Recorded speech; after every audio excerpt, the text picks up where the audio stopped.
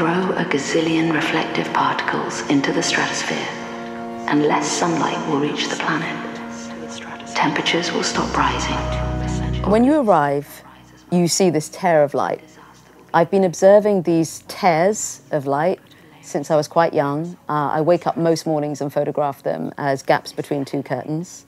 When I travel, I always observe these lines of light before I even gain consciousness in the morning. As you walk around the corner, you'll hear my voice reading to you a poem called Darkness by Lord Byron, which was written in 1816 during what was known as the year without summer. Volcanic ash covered part of the stratosphere. Sun didn't get through to the planet for a year because of a very large-scale eruption of a volcano in Indonesia in April 1815. As you emerge from the Red Tunnel, you will enter into a second space in which a sky filmed where I spend a lot of time and where I grew up in Sussex has been torn and striated, and you'll hear my voice reading passages from various commentators, scientists, explaining how solar geoengineering, copying really that phenomenon of particles suspended in the air to dim the sun, might affect a cooling of the planet. When I read about this, I wanted an audience or a viewer just to feel in their gut what I felt when I read those words,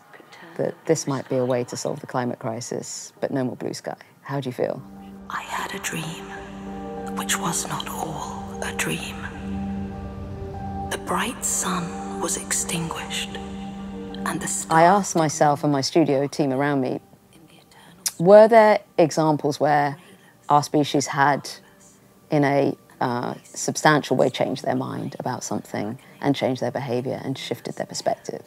We came back with a series of 73 moments over the last 73 millennia where we felt the human species had, in a significant way, changed its mind. I mean, there's the major ones, like we used to think in our guts, because we felt it in our feet, that the Earth was flat. And then somebody sat in a room somewhere, figured it out and said, no, actually, it's spherical. And it took us a long time, but now, although we still feel in our guts and our feet that we're walking on a flat Earth, most of us know that that's not the case. The other one, of course, is the abolition of slavery, that we used to genuinely think that the colour of a person's skin could subordinate them.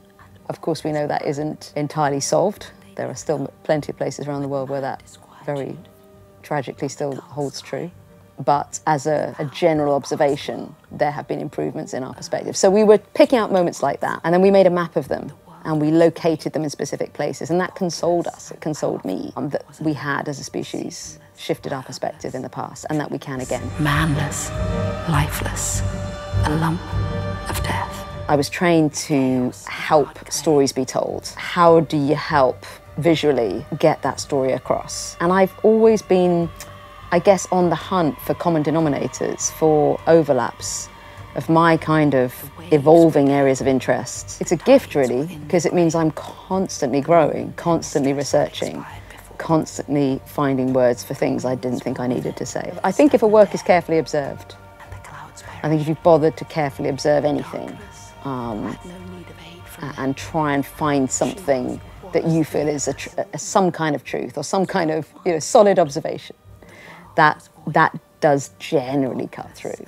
So it sounds like it sounds a little bit vague, but yeah, I think observation, anything that is clearly observed of the extraordinary, number of phenomena that you could choose to observe. If you just observe one, just carefully observe one and communicate it, then it probably will cut through.